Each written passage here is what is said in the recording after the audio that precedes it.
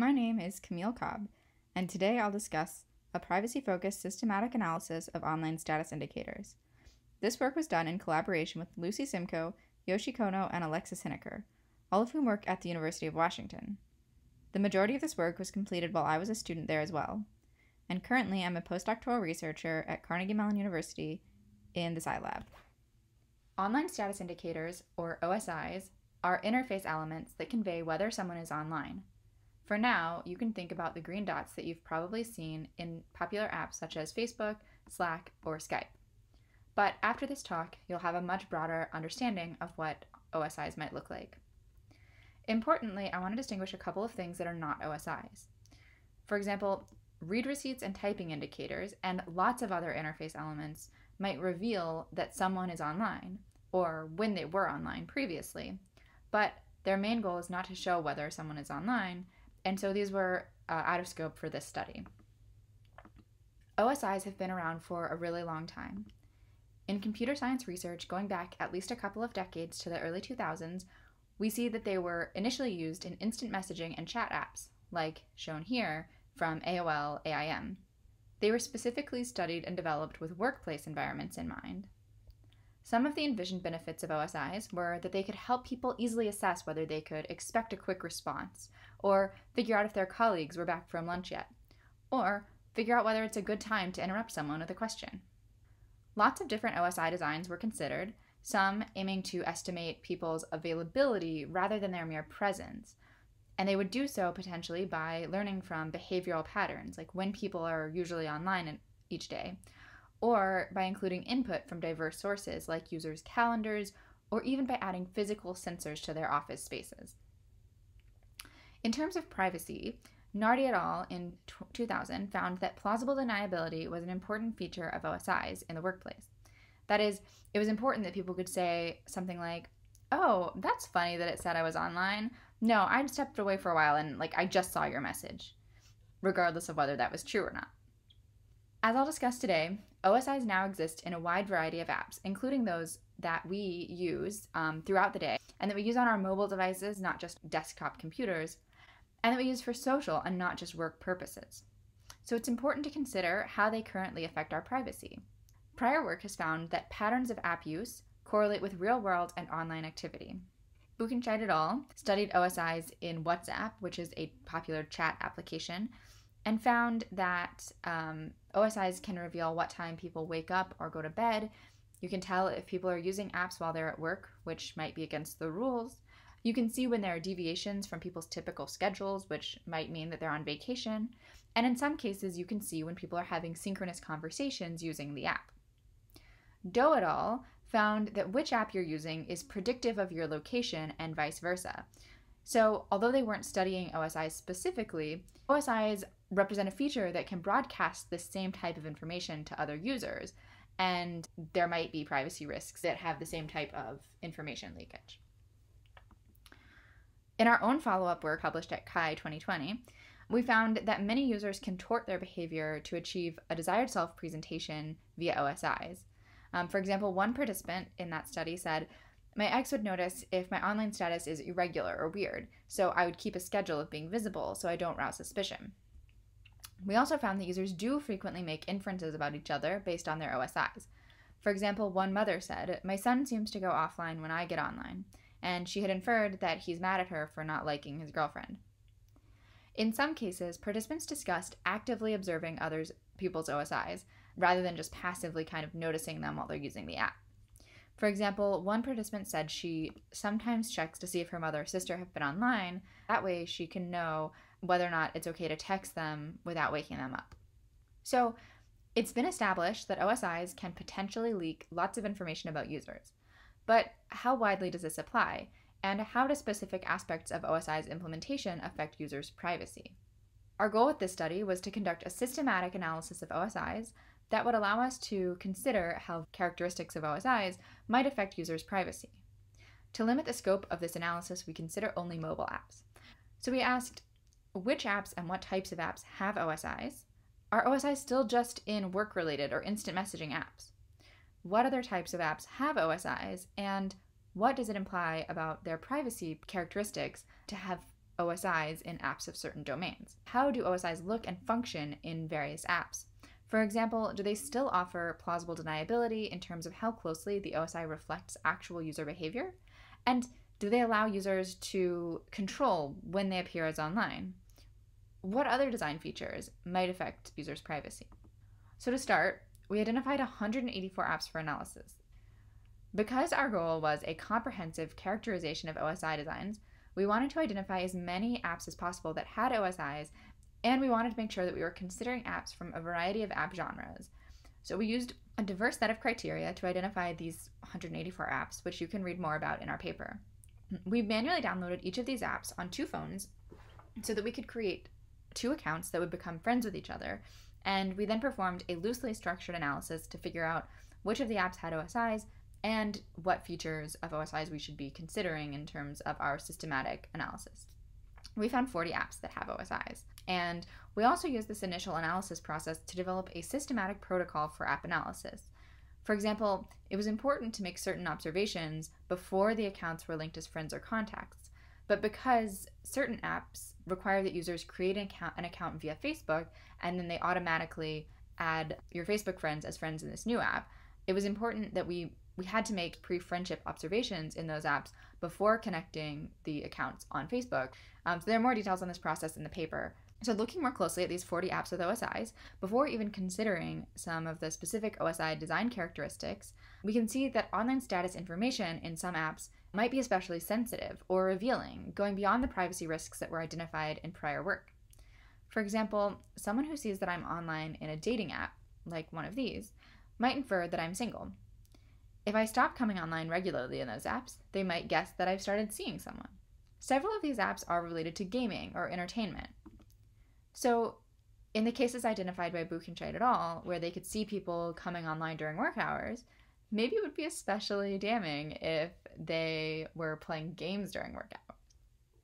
In our own follow-up work from Kai, one participant noted that they were confronted about their video game habits. They said, "I had a friend message me to tell me they thought I was playing video games too much. I was offended by this and left my status as offline permanently after this situation."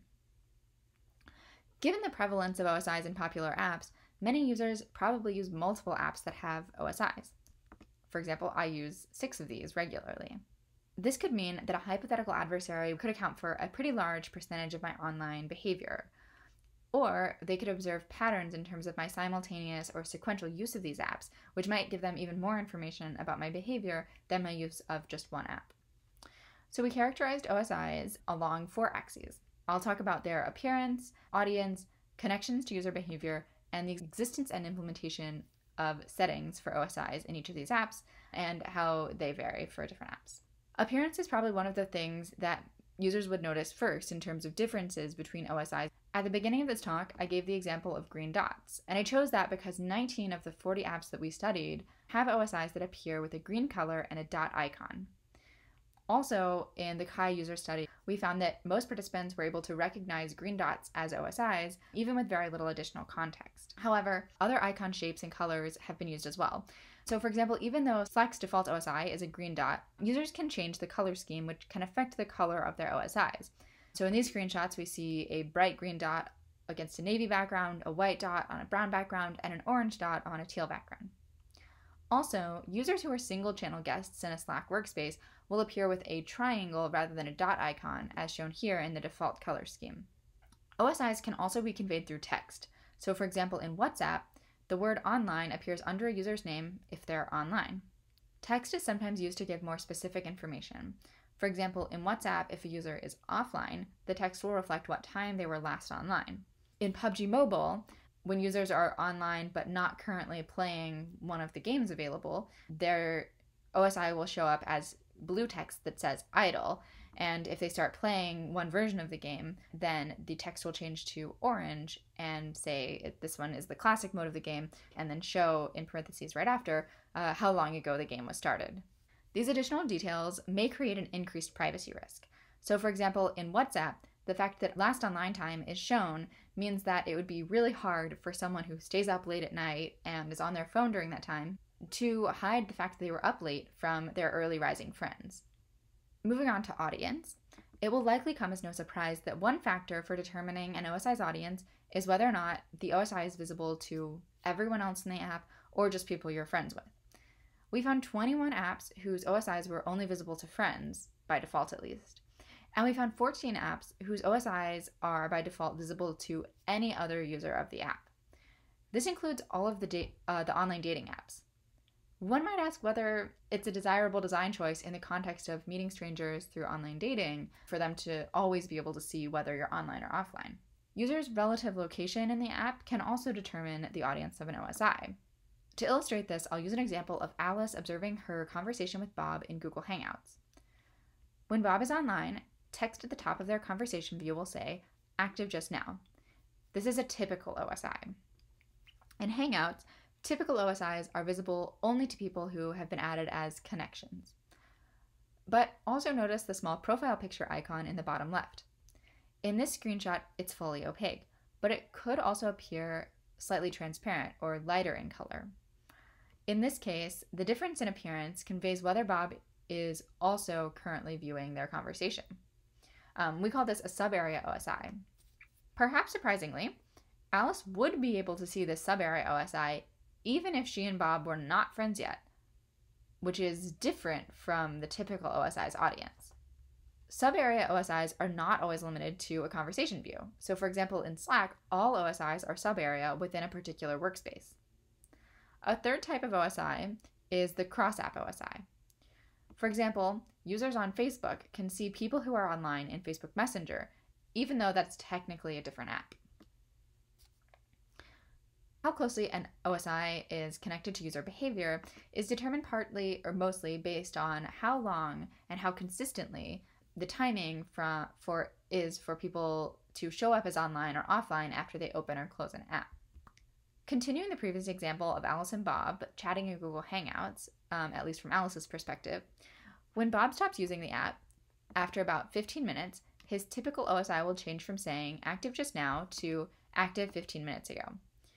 And then if he opens the app again, then it'll be fairly quick for his, like a few seconds, for the OSI to once again update to say active just now.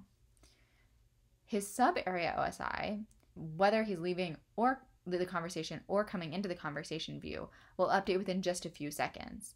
So that's quite different from the typical OSI's behavior. Across all of the apps we studied, we found a broad range in terms of the time it takes for users to appear as online or offline after they open or close the app. For example, in Slack and several other apps, OSIs update within just a few seconds for people coming or leaving the app. In Battle.net, it takes several hours for a user to appear as offline. And Coffee Meets Bagels OSI only specifies whether the user has been online within 72 hours. We didn't systematically measure differences in how consistent the time to online or time to offline was for each whenever a user opens or closes an app. But anecdotally, we did notice differences between apps, and we noted that for some apps, the time to offline varied depending on whether the user simply closes the app or hard quits it. Whether or not these differences in length and consistency of timing represent conscious design choices, they will impact how closely someone can monitor another person based on their OSIs. More quick and consistent updates mean that the OSI will correspond more closely to real behavior, which will allow really fine-grained monitoring of the person. And it also minimizes the opportunities for plausible deniability. But OSIs that take longer to update might be less beneficial, and it might be harder for users to correctly anticipate what their OSI will look like to others if it less closely matches their actual behavior. Several participants in our follow-up study also expressed frustration about being bombarded with messages as soon as they sign on. In 30 of the 40 apps that we studied, people show up as online within just a few seconds of opening the app. Perhaps some users would prefer a slower time to online. OSI settings are another way that users can intentionally cause their OSI to not perfectly reflect their behavior, at least in some apps. Half of the apps we studied do not allow users to control their OSIs. And of the online dating apps, only Grindr provides OSI settings. And this was a newly introduced feature between November 2018 and 2019. And it was only available for premium or paid users. Of the 20 apps that do provide settings, There are lots more questions that a user might need to answer in order to understand how changing their setting will impact their self-presentation via their OSI. For example, can I specify how many people or groups can or can't see my OSI? Only 2 of the apps that we studied allow you to specify specific individuals that you might want to hide your OSI from. If I change the setting, will people be able to tell? Even in the apps where turning off OSIs causes users to appear as though they're offline, a user could easily give themselves away by doing things like liking or posting content in the app. And then people would know that they were actually online even though they appear offline and that they have their setting turned off. There are also several other ways that an adversary could potentially detect someone whether someone's changed their setting, which we discuss in the paper. If I turn off my OSI, will I still be able to see that other people are online? For 10 of the 20 apps with settings, yes. Although enforcing reciprocity may seem like a natural choice, it could result in coercive contracts. If my boss, who is typically at least in a position of power over me, wants me to be able to see their OSI so that I can, for example, stop messaging them during important meetings, in many apps, in order to see their OSI, I would also have to share my OSI, even if I preferred not to. So, in this paper, we give several relatively straightforward design recommendations based on existing OSI settings. We think that app designers should ensure that OSIs are recognizable and salient, which they might be able to do by reusing some of the common design characteristics, such as the green dot OSI, or using text that explicitly states what's being conveyed. So, for example, the text "online now" next to someone's username seems pretty straightforward.